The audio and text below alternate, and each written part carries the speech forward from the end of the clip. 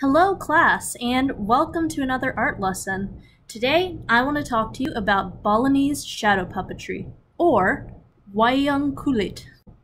Now, shadow puppetry is a common form of storytelling in Bali. These stories will often be inspired by Hindu epics such as the Ramayana and the Mahabharata. Now, the puppets themselves resemble characters from these stories and are painted and cut out into beautiful shapes. But one of the more interesting parts is how these puppets are made. See, the puppets are actually made out of animal skin. See, the kulit in wayang kulit actually translates to skin and refers to the leather that makes the puppets. Now, this puppet is very close to home for me because I work at the Center for Puppetry Arts. See, I teach puppetry lessons to students who come for field trips and everything, and we have a large collection of Indonesian and Balinese puppets. And I've actually taken out a few of the leather ones to show to the students. And if you touch any of these puppets, you'll notice that they feel a little bit brittle.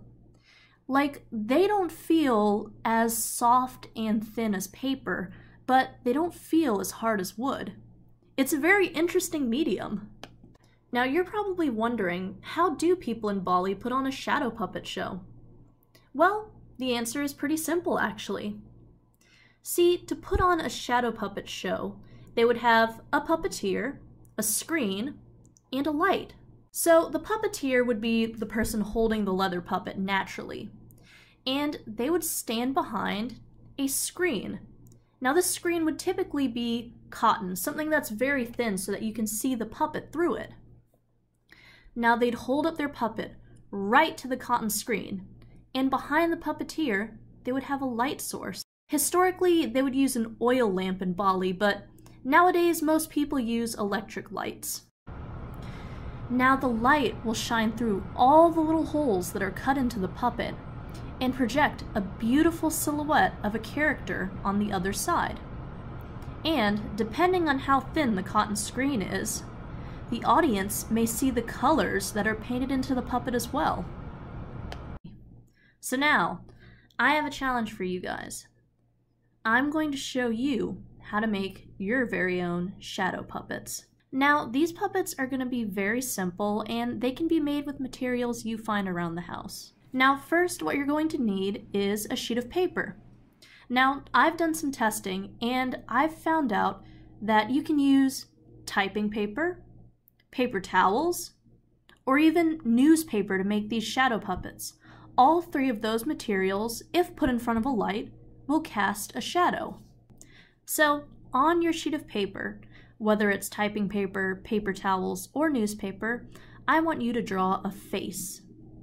Now, draw a face with holes that can be cut out for the eyes and the mouth, or, if you want, a nose. Now, take a pair of scissors and cut out your face, as well as the holes for the eyes and the other features. Now, after you have your face cut out, take 2 sticks. Now, these sticks can be chopsticks or any 2 sticks that you find outside, but take these 2 sticks and tape one to the top of the face and one to the bottom of the face. Now, standing in front of a light source, like say a lamp or a flashlight or even the sun, hold your puppet by the 2 sticks and move your hands up and down. As you do this, you'll notice that your puppet casts a shadow that looks like a face making weird expressions. Now, remember, we're not using a cotton screen for these shadow puppets.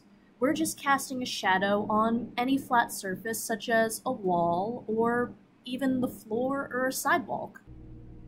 Now, don't worry if it doesn't come out right the first time. You can always cut out a new face, make a new puppet, or you can try to put the light in a different position and see how your puppet looks from there. Well, now that I've showed you how to make your own shadow puppet, I hope you have fun with this. You can make these as detailed or as crazy as you like. You can make these as intricate or as scary as you want. Well, that being said, I hope you have a wonderful day, have fun, and keep creating.